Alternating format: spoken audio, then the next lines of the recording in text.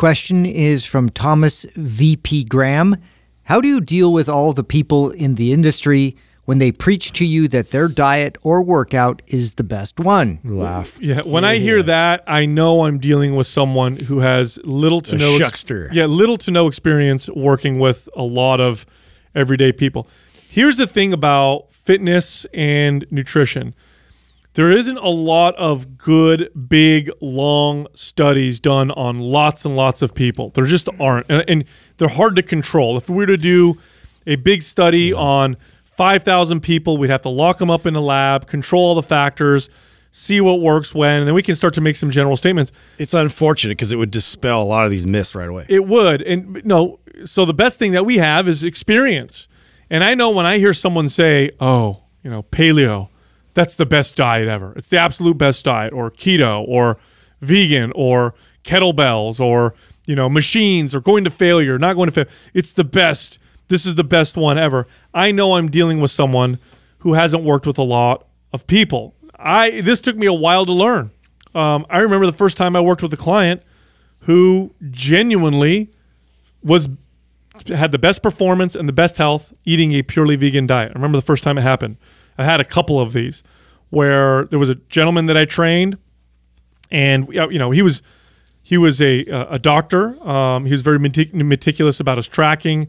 He wrote everything down. He did everything that I told him, was kind of like the perfect client. And then he went off and did one of those you know, Doctors Without Borders, you know, volunteer work or whatever. And he lived with in this poor part of the world, and all he ate was a vegan diet. And he did a lot of hiking and a lot of walking in order to get from one village to the next to you know, perform his services or whatever. He comes back and he's like, dude, he's like, Sal, I got to tell you, I've never had so much energy in my life. I feel amazing.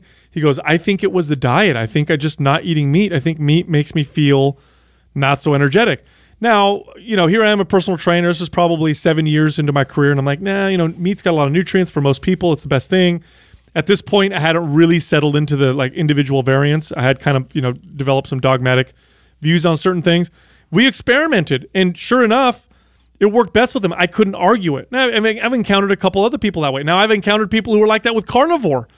I've worked with people who have a reaction to almost any other food, so they eat just meat, no shit, and they feel best and perform the best.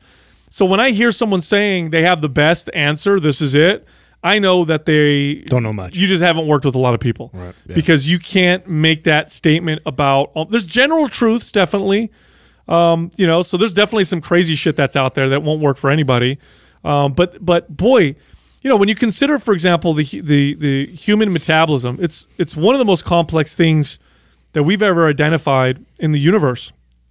And when you add to that your microbiome, which is very unique to you, your emotional experiences with food, your cultural experiences, how you were raised, how you react to certain things, context, all that stuff. When you throw that all into the mix, boy, how you respond to food is going to be very different from person to person. It's not only so that. much biodiversity. It's not only that. When you understand that your body is an adaptation machine, that whatever was best for you 10 years ago may not be best for you today. That's right. So You're even not the same person. So even if that statement is true, that this is the best workout and the best diet, and somebody followed it and they're like, yes, this is true, this was the best diet and the best workout, it may be for that moment in your life. I would challenge you that in 5 years from now, that's not true.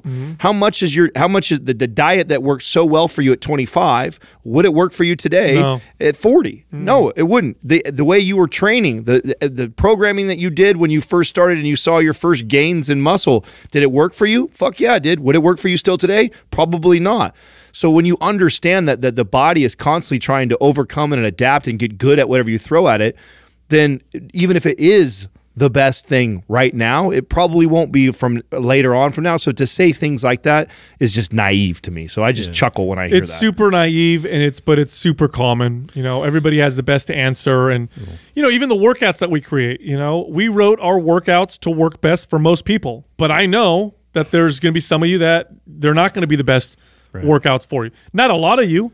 We base our workouts based off of all the clients that we've worked with over the last 20 years. And so we generally know what's going to work best for most people. But you'll never hear us make the statement, this is the best for everyone. Yeah, and even then, we're trying to consider all the different avatars of people we've come across. And so there's still room for a very specific direction that they can go with their training program that we haven't even scratched the surface of yet. And it's the same, like that's what's so frustrating about like diets, because like if you think about it, they have to sell it that way. They have to sell to get your attention that this is the answer that you've been waiting for, even if it doesn't specifically apply to you. You know, maybe one out of like a couple thousand people it does.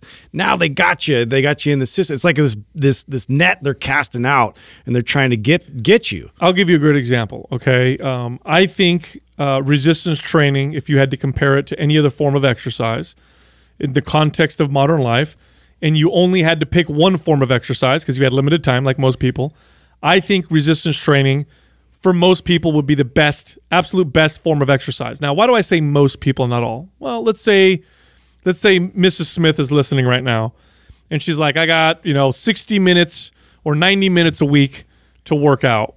Sal said resistance training. When you guys swear though. Yeah, Sal said resistance training is the best. But I really fucking hate lifting weights. My gosh, I hate it. I can't stand it. Every time I do it, I just wish I wasn't doing it. Guess what's not the best form of exercise? It could be physiologically the best form of exercise for her, but she hates it so much she ain't going to do it. So it's not the best form of exercise for you, Mrs. Smith.